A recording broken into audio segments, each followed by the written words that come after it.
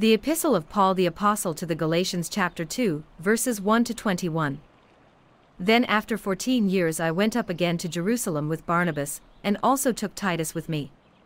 And I went up by revelation, and communicated to them that gospel which I preach among the Gentiles, but privately to those who were of reputation, lest by any means I might run, or had run, in vain.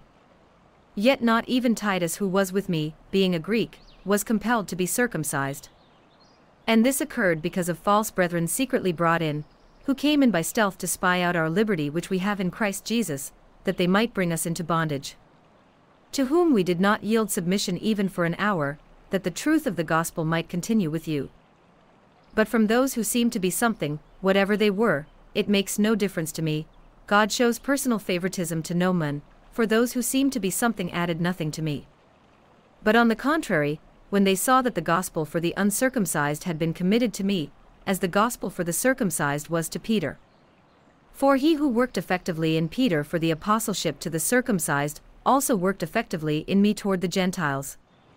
And when James, Cephas, and John, who seemed to be pillars, perceived the grace that had been given to me, they gave me and Barnabas the right hand of fellowship, that we should go to the Gentiles and they to the circumcised. They desired only that we should remember the poor, the very thing which I also was eager to do. Now when Peter had come to Antioch, I withstood him to his face, because he was to be blamed. For before certain men came from James, he would eat with the Gentiles, but when they came, he withdrew and separated himself, fearing those who were of the circumcision. And the rest of the Jews also played the hypocrite with him, so that even Barnabas was carried away with their hypocrisy. But when I saw that they were not straightforward about the truth of the gospel, I said to Peter before them all, if you, being a Jew, live in the manner of Gentiles and not as the Jews, why do you compel Gentiles to live as Jews? We who are Jews by nature, and not sinners of the Gentiles.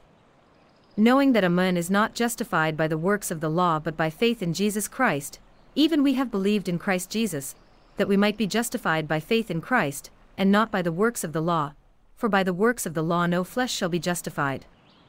But if, while we seek to be justified by Christ, we ourselves also are found sinners, is Christ therefore a minister of sin? Certainly not. For if I build again those things which I destroyed, I make myself a transgressor.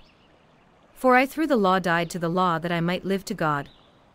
I have been crucified with Christ, it is no longer I who live, but Christ lives in me, and the life which I now live in the flesh I live by faith in the Son of God, who loved me and gave himself for me. I do not set aside the grace of God, for if righteousness comes through the law, then Christ died in vain. The Epistle of Paul the Apostle to the Galatians chapter 2, verses 1 to 21.